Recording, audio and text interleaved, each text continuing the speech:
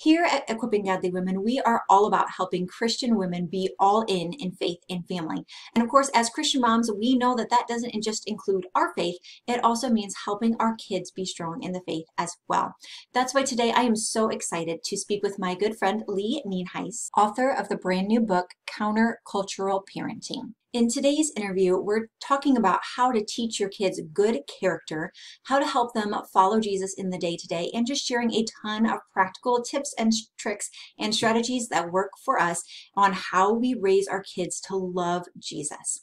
Now, Lee is a parent that I honestly really look up to as a godly mom. Just watching her and how she interacts with her kids as portrayed on social media really makes me want to be a better mom as well. I was so encouraged during today's interview. There's so many practical tips that had me doing a mental checklist in my mind. Am I doing that? Am I doing that? What else can I do? How can I implement this in my life? And I just know that you are going to be doing the same as well. So if you have children and you want to raise them to love the Lord, no matter what is going on in the world around you, if you want to learn more about countercultural parenting, today's episode is one you will not want to miss.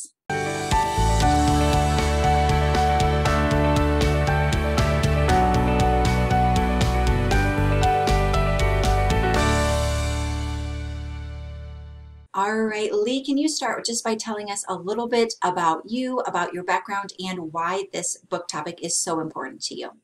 I am Lee Nienhuis. I live in West Michigan. I am a wife of Mike. We've been married for 20 years, and I am a mom of 4 great kids. I have 3 teenagers and 1 10-year-old, which is a whole new phase, Brittany.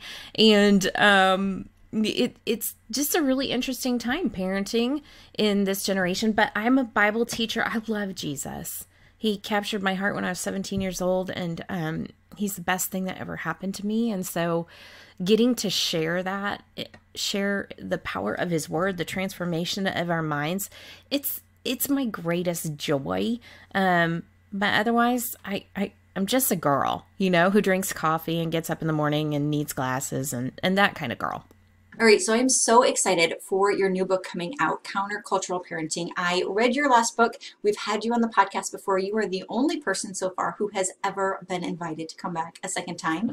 But I'm so excited about this book. So will you just start by telling us also a little bit more about your book, what's in it, what can we expect, all of the things, just to kind of start us off?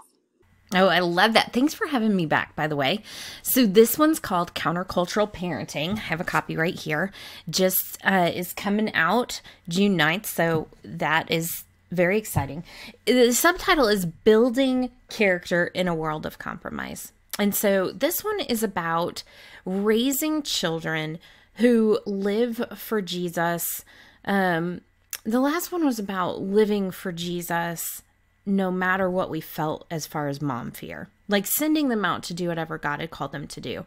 But what I realized is that depends on a day-to-day walk and growth in our children.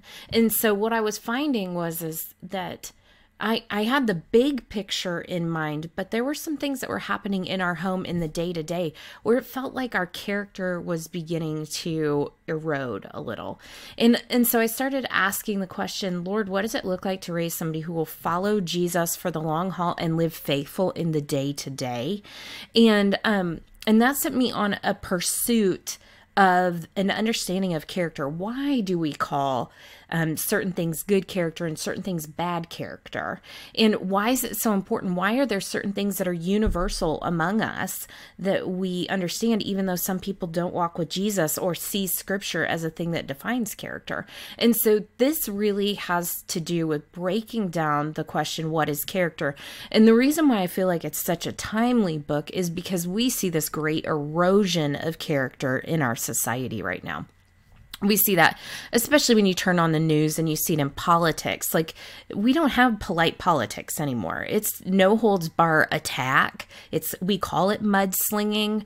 But we also see it. It hit the church. It hit when Me Too movement began, and we realized that women at huge levels had been sexually molested and assaulted. So what does that say about our boys, And so I think it was really timely, this intersection of what society was doing and what God was doing in this great revelation of poor character and what was happening inside my home, which was that I was beginning to see that my kids had character issues too. And when I really started looking at it, those character issues were in me as well. And so countercultural parenting is saying it is completely countercultural to say that our character matters most. After knowing and loving Jesus, God is after our character. Yeah, I've seen that same thing in my house as well. Obviously, no family is perfect, no kids, no parents are perfect, but every time that my children do things that drive me crazy or have a bad attitude, and I want to be like, hey, you can't behave that way, I always stop and I'm like, they learned that from me. Like, that's where they got it from in the first place. And it's so frustrating. Like, of course, I want to parent them and shepherd them well, but then also it starts with, I need to start setting a better example and not being grouchy with them when they don't deserve for me to be grouchy with them. So can you just tell us a little bit, what are just some practical tips that we can dive in, get really meaty in this conversation? What are some things that we can do to raise our kids to have good character? Well, I think the first step that moms and dads need to take is that we need to do a character assessment. So, Brittany, it's just like sitting down with your kids and saying, this is the age that they're at, this is the stage, and this is what I can expect of them. And so some of that has an understanding of that child, where they are, but we need to take a snapshot of who they are in this moment and figure out where the character erosion is starting. And then we need to look at God and who He is, what He's asked our children to become, and we need to start trying to line up the things that we see in His Word that He's asking our children to be, like, for example, truthful and honest. And we need to say, is my child right now, you have a child that is, I think, in early elementary school. I do too. So what can we expect of that child right now? So when I know that when my child is 6 years old, that my child should know the difference between truth and falsehood, right? A lie and the truth. At 6 years old, I can expect that. And so I need to say, Lord, actually, I can't always trust my child to tell me the truth the first time that I ask, or I can, and then we celebrate those things. So we think the first thing that we do is that we start lining up character issues with God's Word and figuring out where they are. I think that is where our first step happens. Do you have some kind of guidelines or checklist or something in the book for parents who are like, okay, where do I even start? Because character is such a huge topic, and the Bible is full of just lists of commands. How can we figure out what areas our child should be doing that maybe that they're not? I love it that you asked. So yes, not only is there a list in the book, we break it down based on what Paul wrote to Timothy. Don't let anyone look down on you because you're young, but set an example for the believers in speech, life, love, faith, purity. So it's 5 things, right? And speech, life, love, faith, purity, I turned life into conduct. But when you look at things through that lens, ultimately there's no part of our being that doesn't exist in one of those categories. And actually on my website, counterculturalparenting.com, or on thecharacterquiz.com, I have created an assessment for parents to take that will shoot you back areas of character. So it has 50 questions assessing your child's character and saying, okay, so here's what we have. This is where we think we're off course. And then I have some beginning steps in Scripture to help you align it. But I think the question that parents need to really ask, and the one that I address straight off at the top of the book, Brittany, is where does character come from? And I just want to tip my hand, and yes, I would love for you to read along with me, but we describe character and we know character because it is found in who God is, in His nature, character, and power. So we esteem truthfulness, like we've been talking about, because God is true and there is nothing false in Him. We esteem self-sacrifice because God demonstrates that in Jesus. We esteem generosity because we have a God who is a benevolent and giving God. He's loving, he's kind. In him is light. There's no darkness at all. So he is at the core of who he is good character. And what's really fun is that the world esteems these things too, sometimes, but usually because our hearts are aching towards God. He created us to need him. And so it's really fun to look at the things that we see in society. And when people feel injustice and feel slighted, it's because God has written this bent towards him on our hearts if people would just reach out and seek him. I love that. And that's a great reminder too, that anytime if we are feeling that injustice or that anger of this thing is wrong, that it's just such a good reminder for us to, okay, that's because we are made in God's image and we have this calling to want to be like him. So I just love that reminder. Well, and God in the word in Romans chapter 8 says that he is conforming us into the image of Jesus. That is what he's doing in the middle of every Christ follower's life. Whether they're 6 years old or 96 years old, his goal for us is to be conformed into the image of Jesus. And scripture says that Jesus was the perfect image of God. And so he really is, our goal is to help our kids look like Jesus. And so when we participate in this, when we do character formation, we're cooperating with what God is actively doing in their lives right now.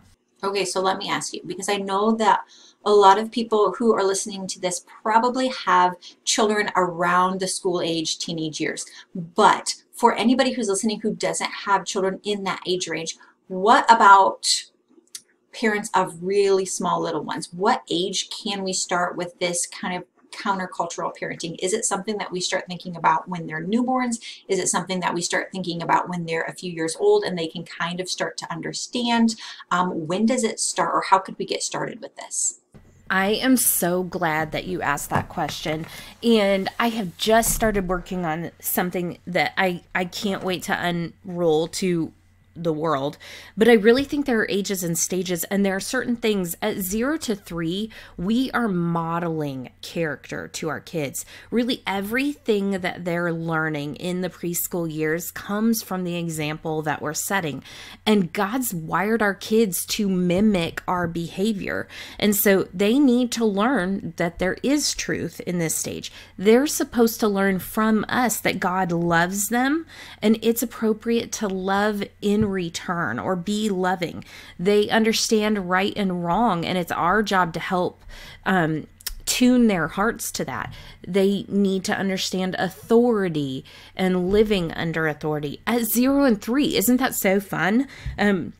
They can learn how to say, I'm sorry. I don't think they learn how to feel that until they're maybe 4 or 5, direct remorse because of sin.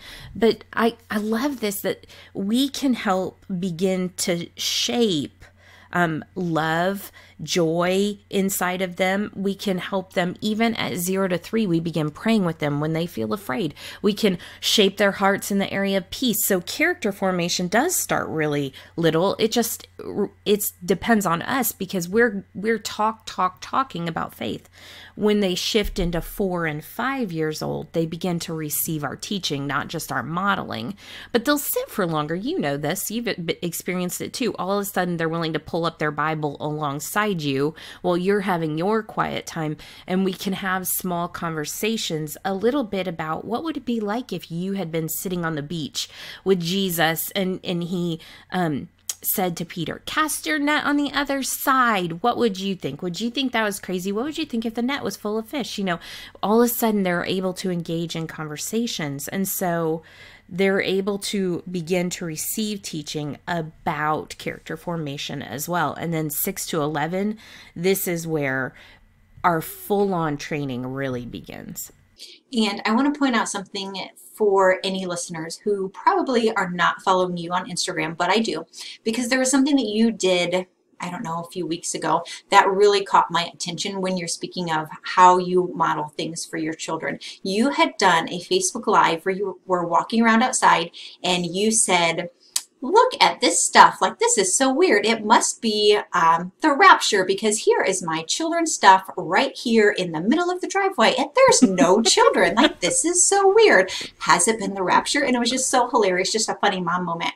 But then I watched your stories again later and you came back and you were right there with your son, both of you together, and you were like, I have to apologize because it wasn't my son who did this. It was actually my daughter who did this. So I am getting on Instagram Live for the world to apologize that I accused him of this thing. And it was just really cute. And it wasn't like angry. You guys were just sitting there snuggled together on the couch or whatever.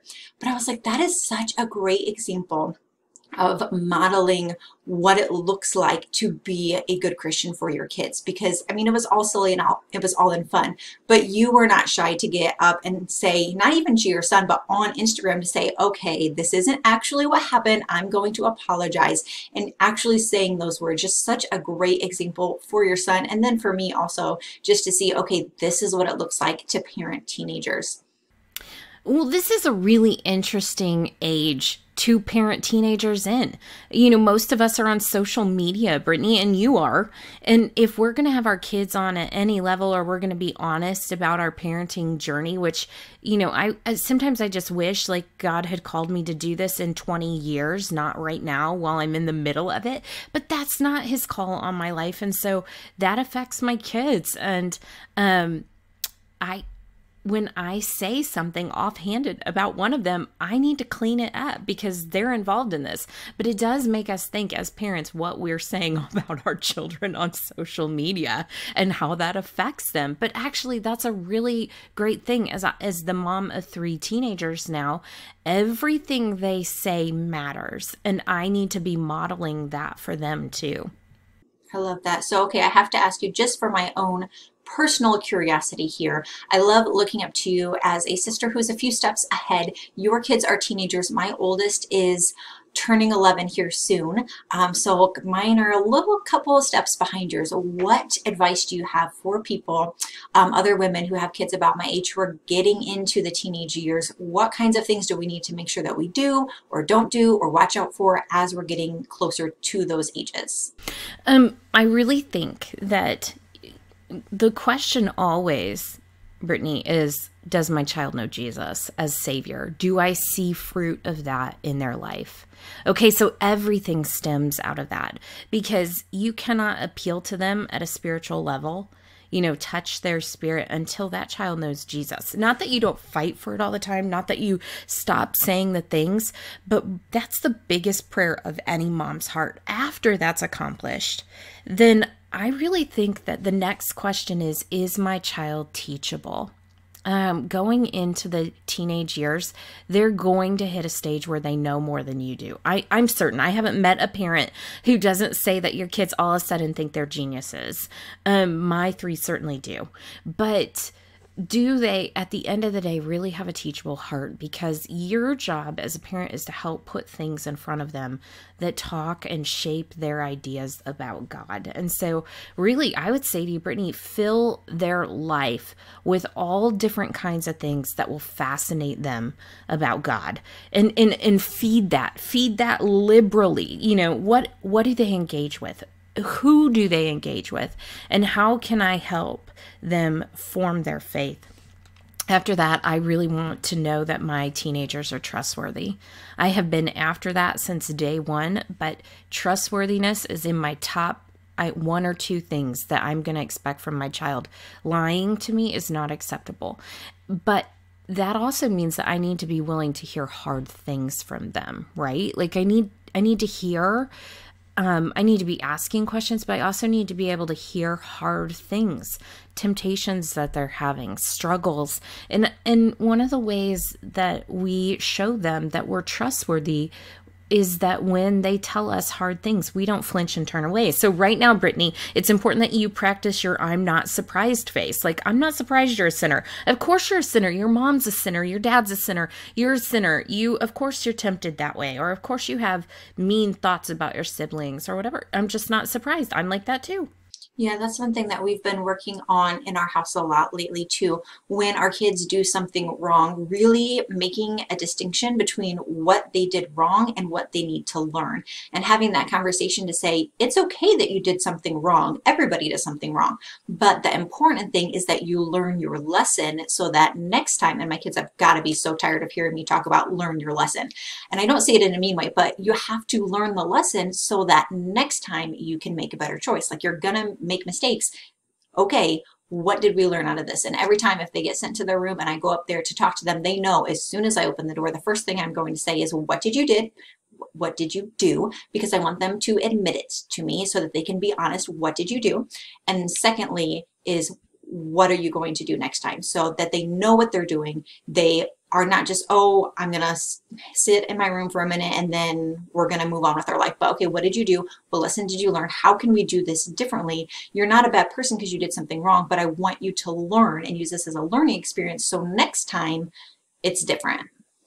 Yeah, you're human because you did something wrong, right? Like, if we don't teach them that they're human, they're going to make mistakes, but we have a God and he is a forgiver, but he's also a reconciler. Sin always costs something, and we put that on Jesus. If we trust in Jesus, then First John 1:9 says, if we confess our sins, he is faithful and just, will forgive us our sins and cleanse us from all unrighteousness. But we need to teach our kids, just like you're doing, they need to confess their sins. They need to ask forgiveness, and they need to make a plan to not do it again. That's just good parenting, Brittany.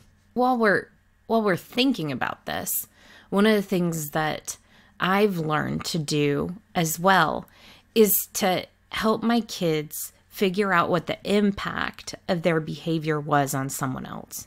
So that's to empathize or sympathize with the pain that that behavior caused. So I'm asking them when they've called me, when they forgot to call me and let me know that their sports bus was coming in late, and I've been waiting in the parking lot for 45 minutes. Not only do they jump in and say, sorry, Mom, not only do they say, next time I'm going to text you earlier, but they're also going to say, Mom, I know you've been sitting here in the parking lot and waiting for me, and that was probably really frustrating, and you had other things to do. I'm sorry, because it impacted somebody else. That's the kind of apology that I want, that I crave. And so we're also just teaching our kids to give the kind of apology that esteems the other person, and who they are as well. I love that. Another thing that I was going to mention that I do, just to throw it out there for any listeners who would also find it helpful, is when I tell my kids to do something, I try to really not just tell them, do this because Mom says so, but really equip them to make good decisions on their own. So don't just listen to Mom because Mom's the boss, but okay, what is the right decision to make in this? Because I don't want my kids, and I'm sure that this flies in the face of what a lot of parents do, but I don't want my kids to grow up listening to me. I want my kids to learn from me how to make good decisions on their own. Can you speak to that a little bit as well? I think that's really good too.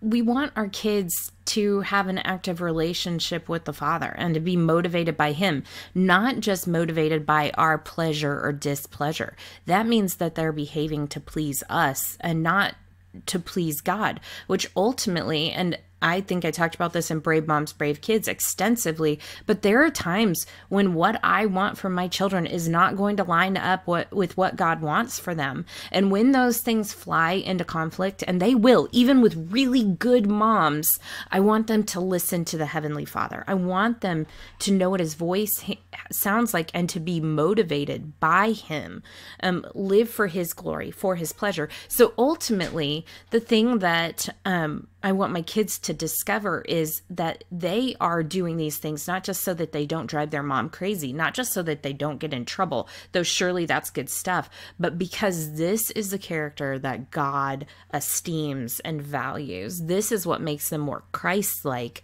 and ultimately, this is what's good for them. This is the path that leads to blessing. The path of the righteous grows brighter as day progresses. That's what Proverbs says, or the path of the righteous is blessed, so we want God's blessing for them. And that's why they're doing these things, not just to please us.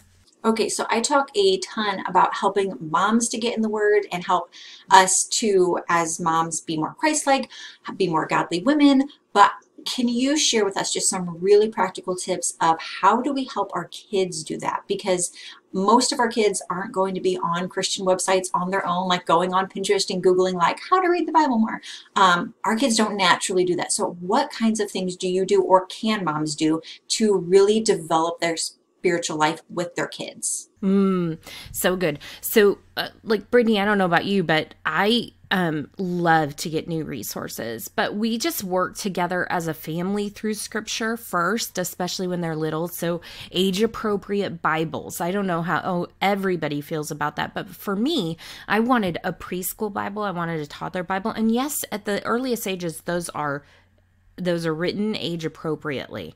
Soon after, probably like about 7 years old, 6, 7 years old, I get them a copy of the NIRV, which is the New International Reader version. I found that is the version that my kids, it sounds like their heart language at that age. And so that's when I start saying, you know what, why don't we just sit down and buy a devotional?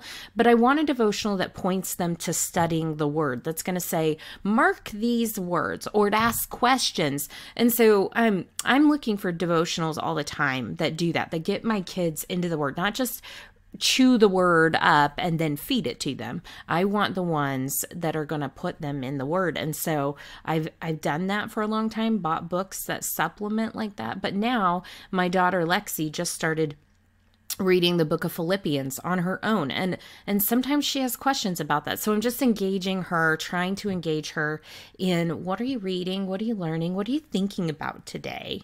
How does this apply to your day? But we do this through modeling, right? A mom fascinated by the Word is the greatest catalyst for growth inside of her children when her children are at home.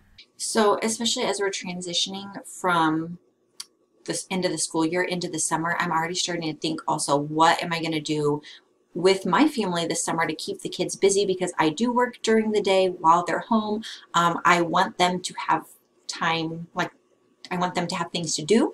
I am a mean mom who makes my kids do homework during the summer because it's good for them and it's good for me. And so I'm just, I totally am. My degree is in elementary education, so I kind of can't help it. I'm like, here's some worksheets and go learn some stuff because you need to continue to be smart. Yes, so I do that. But I'm thinking, okay, as we are going into the summer here, what do I need to do? And I'm thinking, and I can't promise I'm going to follow through with all of these things perfectly, but I need to have some kind of weekly memory verse where all 3 of the kids can work on the verse. And when we have lunch together, we can practice it. And it doesn't have to be this whole huge thing, but just be like, here's your verse. If you remember it by the end of the week, then we'll bake cookies or something. Because I remember when I was little, I was in Bible quizzing and I was in Awana and I was in all of these things where I had those weekly memory verses every week. And I still, as an adult, when I'm in situations, when I'm just going through my day, God will absolutely drop verses right into my head and remind me of these verses that I learned as a little kid that I don't know. I mean, obviously God can do anything, but having those verses already in my head, it makes it that much easier for God to be like, remember this verse that you know, remember this verse, and it helps me to stay on the right track. So teaching those to my kids. We watched through all of the What's in the Bible series, which is by Phil Vischer. I'm not sure how to say his name, but the creator of VeggieTales. But it walks kids through, we did that all last summer it walks through, here's what's in Genesis, and here's what's in Exodus, and every book all the way through. And that was so good, and my kids loved it. The oldest one obviously got the most out of it. The littlest one probably had no idea what was going on, but still, I'm sure enjoyed. It's just silly. But so that they're getting in the Word that way. And have you seen The Chosen that has been advertised lately? Oh my goodness, yes I have. Have you? I have only watched the first couple of them, and I'm trying to decide, do I show these to my children? Because they're not really made, they're not bad, but they're not made for little ones. Episode 3. Brittany, you have to go watch it. Okay. Jesus is with the children in that episode. That's the one that I ended on. I got through 3. So I'm like, yes, I know that one would be really good, but I don't know like all the rest of them, especially once I get to like the Passion, if I want to show that to my littlest ones. I think we're a long way from the Passion coming out, Okay. but Okay. episode number 4, Jesus is with the disciples in the boat. And I'm telling you, my son Ryan is 10, so take it for what it's worth. But he was like, Jesus is so cool. I mean, he has pulled us onto the couches to watch The Chosen. I could rewatch them again today with him. He is so fascinated. And you know what? I said to him I said to the Lord after I finished the series, you are so much better than I thought you were. Like, I love you even more now because I watched that, and I've given my whole life, my whole career to studying Jesus, but to see another portrayal of the stories that I know to be true, it has ignited my heart in a new way. And I think that that's just what we're trying to do all the time, is hold up another lens to our kids about the greatness of God. So last night at the dinner table, I had a couple of our next door neighbors. We live at a Christian camp and conference center, which you know. So we just live in a community. I mean, it's almost compound, you know. We just, these families that serve together all the time. So I had 5 teenagers at the table last night, and I pulled out the Jesus Storybook Bible, and I said, you guys, I want to read you something today because we just found out hard news. Like, none of them are going to have summer jobs this summer because of what's going on in our community right now with COVID-19. And they're all so sad at a level. They're worried about college, that kind of thing. And I pulled out the Jesus Storybook Bible and I went to Matthew chapter 5, where Jesus is saying, do not be anxious. Consider the birds. Consider the flowers in the field. And what I loved about just taking it back to the Jesus Storybook Bible is that it takes something that they know now that they could almost recite to me, just like you said, because they've memorized it since they were little, and it just puts that fresh lens over their eyes where God talks to them in another way, you know. And I think sometimes all of us want to be talked to like we're children, not like talk down to us, but speak to us in love. There's something about the way that we talk to our kids when they're little that's just so much more tender than when we talk to them when they're teenagers. And gosh, even saying that out loud challenges me to talk to them in a different way, you know? And I need Jesus to talk to me in that tender way, to lead me in that tender way, which is just such a challenge to me as a mom, to speak the same words of comfort to them and to help them see God's word as comforting, not just a chore checklist, but something that we draw strength from. Yeah, and it's so important to remember that as much as we think of ourselves as parents, as the ones who are teaching our children and handing on the things down to them, that our children can have a relationship with God as well, that we are absolutely called to provide them things, but God can speak to them directly as well. And they are people with their own spirit and their own relationship with God, and just doing anything that we can to foster that as well. We are almost out of time. I literally, Lee, could just sit here and talk to you all day long, and I would if I could, but I won't keep our listeners hostage forever. So before we wrap up for the day, do you have just any parting words of advice, anything you really want to make sure that you share or didn't have a chance to say? I would love to, actually. I start countercultural parenting with a story about catching my son looking at pornography. And he has given me permission to share that story. It took a lot for us to do that. But the reason why I do is because, honestly, I don't think there's anything else that we could do that we're not doing to try to point our kids to Jesus. Sure, there's little things during the day here and there. But at the end of all of this, our kids are free agents and they choose God on their own. And our identity as parents cannot be wrapped up in our children. That's not healthy. We need to be able to stand for the Lord and say, Lord, as far as it depended on me, I tried to point that child to you. But we need to understand that our kids are going to fall into their own pits. You did, Brittany. I did. We all do.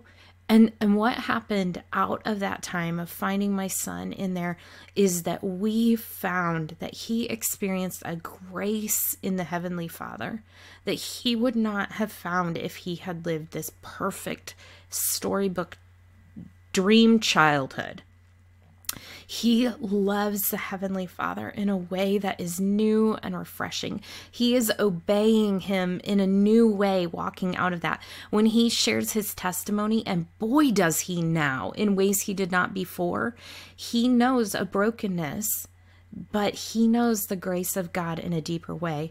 And not only that, but our story is shaped by the walking through that together and is closer in a way that I don't think we would have experienced if we hadn't gone through that. And so as our friends and our listeners are leaning into this, I want to close up like this. Like, we're not going to get it all right. As much and as hard as we try, it's just not going to turn out always the way we think it is. But we can trust God for the grace to walk through their character mess ups and ours.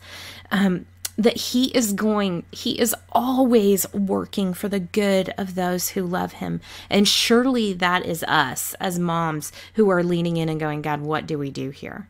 We need to trust even when our kids seem off track, even when this whole thing feels like it's going wrong, he is working for our good, and our God is good and faithful.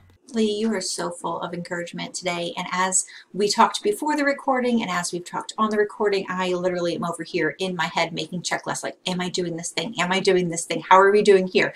And I'm sure that I'm going to continue doing that all day, trying to think, okay, what do I need to work on? How am I doing? Not that it's up to me, because it is absolutely not. It is up to God, but that I know that I am doing the best that I can with what I have with my children, and just trusting God that he is taking care of everything, and he makes up for anything that we lack on the other end. So Lee, by the time that this episode comes out, your new book, Countercultural Parenting, will have just launched into the world, and I'm sure that our listeners are going to want to check it out. Can you tell us a little bit more? I know you told us a little bit about this assessment, so I'm going to remind people because that sounds amazing and I need to make sure that I go do that. But tell us a little bit more about where's the best place to find the book, find the assessment, so we don't forget. You can get the book wherever books are sold. It's Countercultural Parenting, and I'm Lee Nienhuis. Brittany will have all of that in the show notes. But if you go to counterculturalparenting.com, you can find more resources that go with the book, and you can find the quiz there, or you can go directly to the quiz at thecharacterquiz.com. And that'll just start not only the character assessment quiz, but 5 days worth of emails and videos from me walking through what do we do now that we have found these results. Because like you said earlier, Brittany, we just need to know what to do about it after we find it. And it helps kind of sort through, what does scripture say? When we find a character issue, what do we do? And so I would love to be an encouragement in any way. But Brittany, I just have to say before we get off this line that I am so proud of you and the way that you're running after Jesus, and any friend of yours is a friend of mine. Oh, you're going to make me cry again. This will be the third time today. We have had great conversations. Okay, so thank you, Lee, so much for coming on the podcast today and sharing so much encouragement and so much wisdom that we as moms need. Oh, you're a good friend, Brittany. All right, so that just about does it for today's episode today. Personally, I found this conversation to be so encouraging, and I cannot wait to put some of the things that we talked about today into practice in my own family. Starting with going and taking Lee's assessment to see how my kids are doing on character, what my first steps might be going forward to put more of this into practice. So I'm going to leave the link in the show notes down below this video so that you can go take the assessment. Also, a link to where you can find Lee's book, Countercultural Parenting, that just came out, that you are definitely going to want to read. So highly encourage you, take the assessment, go get the book. I'll leave a link to her website as well. Check all of these things out. They're going to be so helpful and encouraging for you as a Christian mom. And then last but not least, as always, if you have not subscribed yet to the Equipping Godly Women podcast, what are you waiting for? We come back all the time to share practical, encouraging interviews with people you will want to hear from. So go ahead and subscribe if you have not already, and I will talk to you again real soon. All right, bye.